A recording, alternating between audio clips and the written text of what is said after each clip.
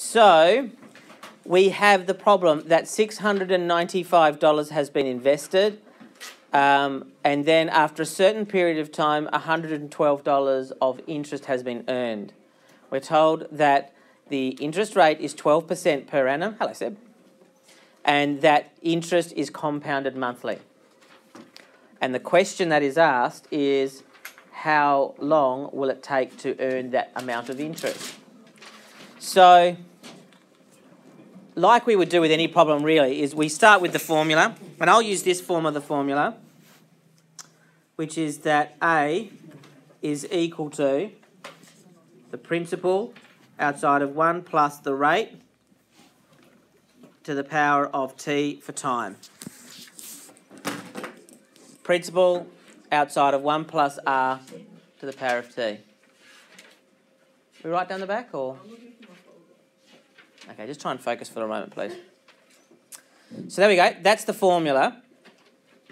And what we need to do from here is effectively just work out what we know and what we don't know, or what can we calculate. So we're given the amount that was invested, which is $695. Which of these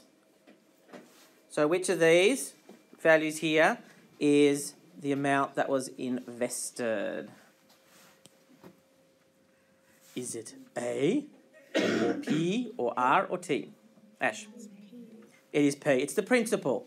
It's the initial amount. So $695 was invested, so that's the initial amount. That's the principal. $112 of interest was earned. Now, we don't use the interest earned in the formula, remember. R stands for the rate. And what does A stand for? It does stand for the amount. Someone be a bit more specific? Thank you, Baz. The principal and the interest combined. Okay, so what we can do is we can just start filling that kind of information out. So, the amount is equal to $695 plus $112. Okay, so the principal, the amount we started with, plus the interest. And that gets us $807. Okay, all good so far? Now I'm going to shrink this down a little bit so I can fit it on. Hopefully this will work. Zoom, zoom, zoom, zoom. Zoom, zoom. There we go. Okay, so that's $807. What else do we know? The principal. That's $695, so that's cool. Now the rate we probably need to spend a little bit more time on. The rate we know is 12% per annum, but the story doesn't end there. What do we need to do to the rate in order for it to be compatible with our problem? Yes, getting a few right answers there. Dividing by 12. So 12% per annum is 1% per month. And I did that by dividing by 12. Okay, and as a decimal? Yeah. Make sure you can do that sort of thing in your head. You don't have to reach for your calculator to do that sort of stuff. So, we've got the amount. Okay, so that's good. There's the amount. There's the principal. There's the rate. And the only thing we don't have is the time period. And that's what we have to find out. So, unsurprisingly, the information is not directly there in the question. So, we've got everything we need. So, the next thing we do is we substitute in. So, if the amount equals P outside of 1 plus R to the power of T, then the amount is $807. So, therefore, $807 is equal to the principal, which is $695, outside of 1 plus 0.01 to the power of the thing we don't know, which is T. Okay, so that's a straight substitution. We've substituted in the stuff that we don't know. Okay, any questions so far? Alrighty. So, let me just get rid of some of the stuff here that we don't need at the moment, if I can.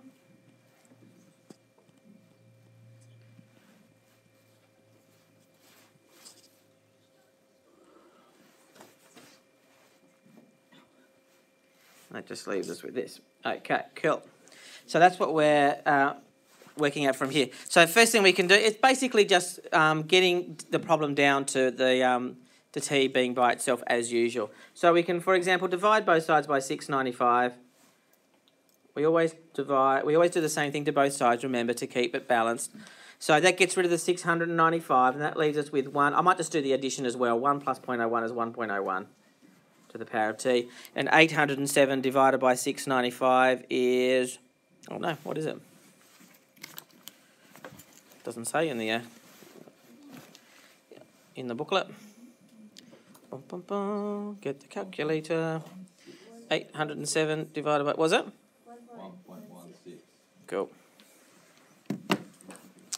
So 1.16 is equal to 1.01 to the power of t. Now, we have done these problems before in core maths. I know I have it with my class. This is effectively an exponential problem, isn't it? And in methods, you should have by now done logarithms. We're doing it now. You're doing it now.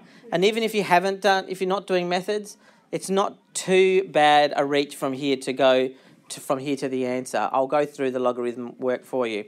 Now, let's just say you didn't know logarithms. How could you solve this problem without logarithms? Starts with trial, ends in error. Sorry, Kimmy? Trial and error. Trial and error. So you could do that. You could say, well, what happens when t equals 1? What does that work out to be? Oh, 1.01, that's too low. What happens when t equals 44 million? Oh, that's a really big number, that's too high. And then you just keep on working it out until... don't try 44 million, it'll be very big. But then you could just keep on working it out until you work out the exact value. So you could do that. A little bit of maths using logarithms is kind of handy though. So what we basically do is, if we remember that balancing equations works by the following principle,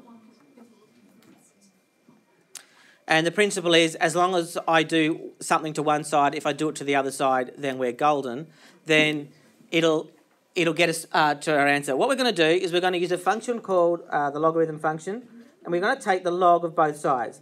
So there's the log function. So we've got the log of 1.16, and it's a calculator operation. I mean, in the olden days, even before I was a student, which is like total ages ago, they used to use logarithm tables, and you'd have like a book, and you'd have to look up the values and work out what the logarithm of a particular value is. But luckily, we don't have to do that. We take the log of both sides. Oh, what's that?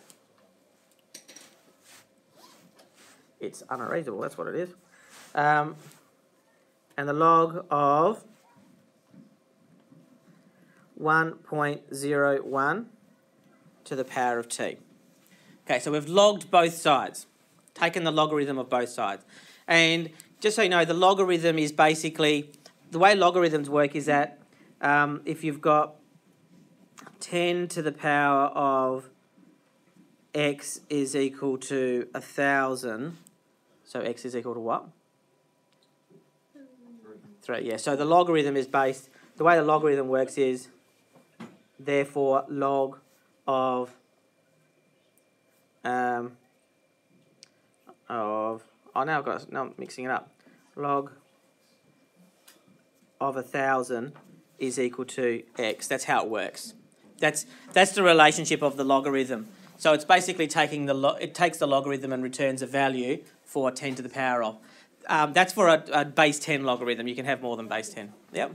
Sorry, is this something to the air sketch thing? Can we actually put it on like... No, it's not air sketch, sorry. Sorry, I'm putting it in a different little app today. Anyway, so that was just how logarithms work. You don't have to know how logarithms work. I'm just saying that's how they work.